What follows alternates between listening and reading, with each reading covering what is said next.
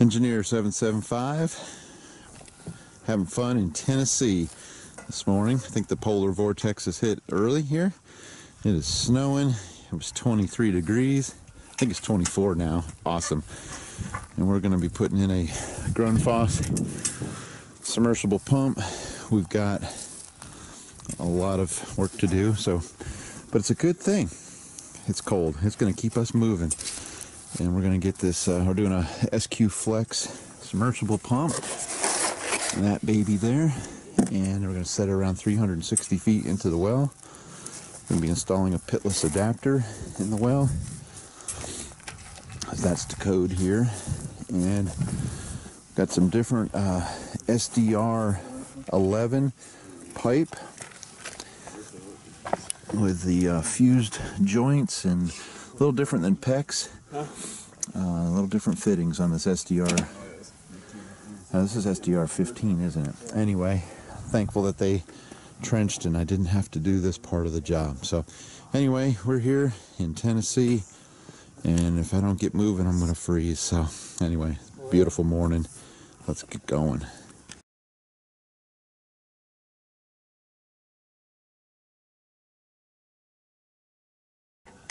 Hey, I'm showing you my latest, greatest, it's called the, I don't know if you can see that, it's a Sunseeker app. I love this thing. Anyway, it's telling me worst case scenario. The yellow line is our time right now in November. And I don't know if you can, man, I hope you can see that. Oh, there it goes, yellow, and the blue is the December 21st. So this site is just phenomenal. You can see the green is the horizon. We've got a wonderful solar window here for this job, so real excited about that. They will have no issues using solar here on this site. Okay, we've added our pitless adapter to the well casing. And if you don't know what a pitless adapter is, it is a bronze no lead adapter that the pump will actually hang on, and then the water will exit out through that 1-inch ID fitting.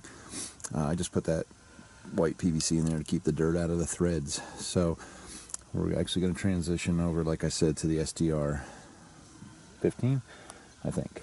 So anyway, that is a pitless adapter. So we're making some progress here. We're rolling out our wire, which is way down there, and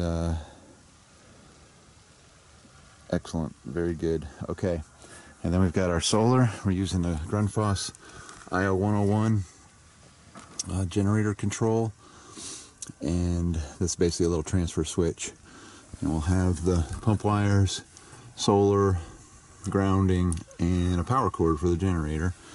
And then we have a disconnect to turn over all the solar power off, and we'll connect in between the two. So that's kind of it.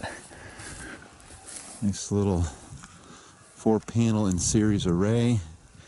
We're going to pump water up 240 feet static plus 100. We're going to do about 350 with this.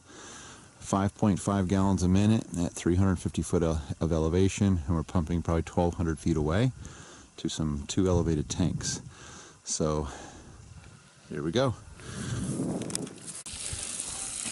Okay, this is what we were waiting for. We're 350 foot depth pumping towards the end of the day. We got a little bit of sun left to do some testing. Rotated the panels over to get that sun. But we are pumping. Now it's time to go plumb to the tanks.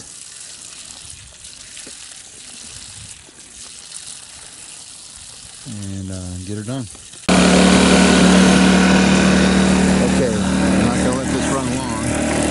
This is just using a little inverter generator. And there's the water at the Grundfos. It's making plenty of water. So if you don't have your solar panels, I'm going to shut that off right now. Sorry for the shaky video. So turn that off. Stop pumping. A little residual coming out. So that's another really neat thing. You don't need a lot of power.